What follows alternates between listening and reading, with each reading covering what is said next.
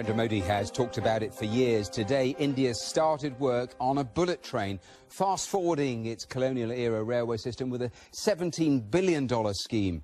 It's mostly funded by Japan, and Shinzo Abe helped lay the foundation stone.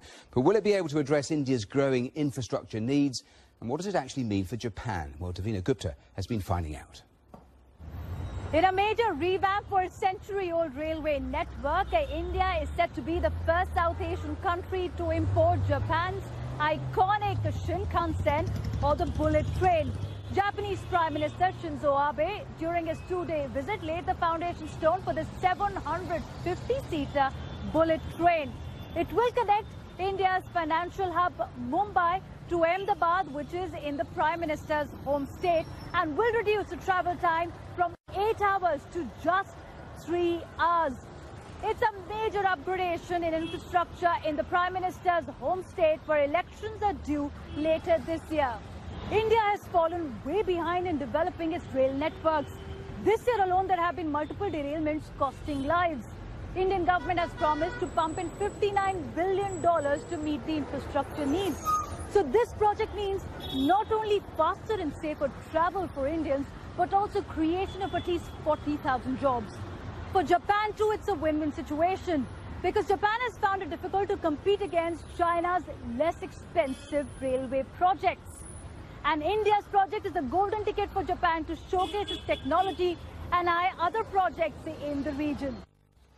Well, Davina Gupta reporting there. Well, that's the dream anyway. A couple of years ago, I was in India with Global, reporting on the state of India's railways, and I thought it was worth playing a little bit to understand the gulf between the bullet train idea of today and most people's daily experience. When you travel on India's trains, the challenges are right there in front of you. The system is creaky. It's carrying 23 million passengers a day, and the trains are slow, an average speed of 31 miles per hour.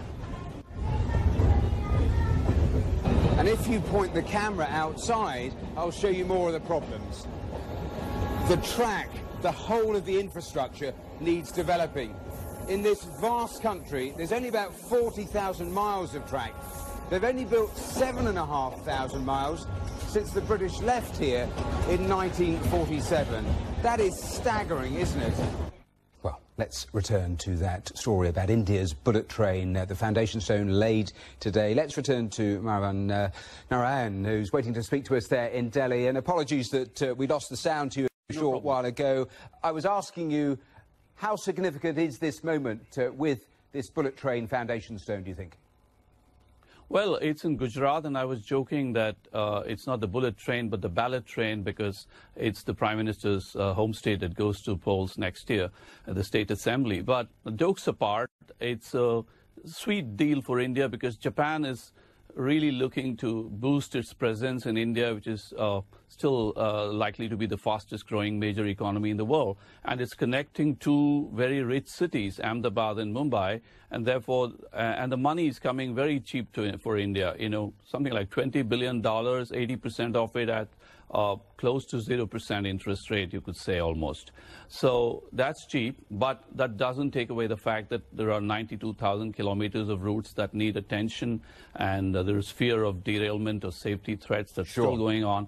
Maybe Japan could teach a lesson or two to India on how to be safe, because apparently the bullet train has had a zero fault safety I'll come record. back to some of those wider issues in a moment, but I mean, why is it taking foreign money to do this?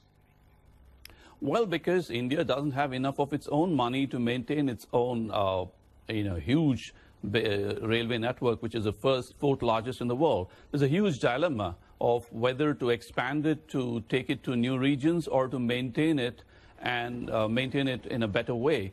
And that costs a lot of money, and if we were to charge the passengers more, that dramatically affects the movement of millions of laborers across the country and poor people across the country. So in economics, we call it externalities. There are lots of good spin-offs from having a cheap railway network, but the flip side is that you don't have enough cash to expand it or maintain it easily. So yes, it's a bit of a...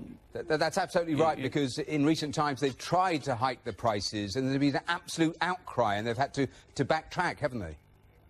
Yes, in fact, if you look at it, India's had an coalition politics and coalition governments for about 2 decades now, and you always have allies threatening the main ruling party over hiking passenger fares. And the Railway Ministry has been a plum sort of a post for coalition allies or ministers from smaller parties who've been literally partying with the railway money, launching new trains to their own constituencies and stuff like that.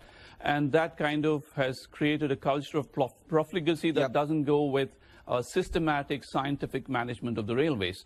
So there is a tough choice there. Just a final overall thought, because, I mean, talk of bullet trains gets glitzy headlines. How much does it mask other problems? You touched on safety. We were showing viewers a short while ago when we were last there, just the speed of the trains for ordinary people. The amount of track that's been laid is only 7,000 miles since the British left India, and you have a freight system which is so bad that most freight is moved on the roads. I mean, there are so many fundamental problems. How far away are we to fixing those?